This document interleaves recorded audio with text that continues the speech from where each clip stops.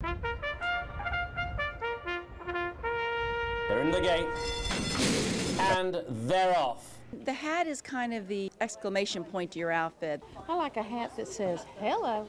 The cherry on top. We want to pull a touch of navy in there. In women's fashion, Derby and Oaks, it's all about the hat. I think it's looking good. I think it's looking good. The hat is probably the most important part. I like that. I was intimidated when I first walked in and saw all this, and I'm like, oh my gosh, what have I gotten into? This is a great place to come because they will help you. I told you to go with orange. I think it's great. You can pick a hat that's already made, or you can pick something very simple like this. You can see there's nothing on it, and then they will help decorate it for you. I've been here 20 years, so I've probably been making hats about 17.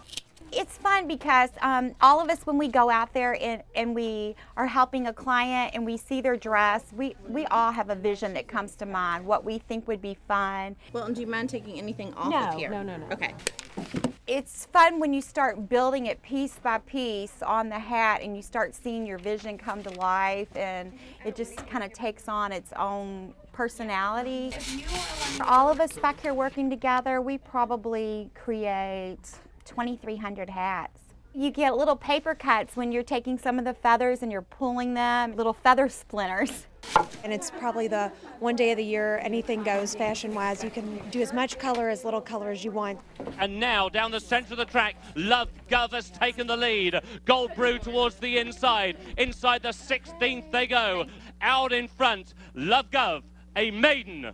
No more. Well, my favorite reaction is their eyes light up and they get a smile on their face and they're just like, oh my gosh, I love it.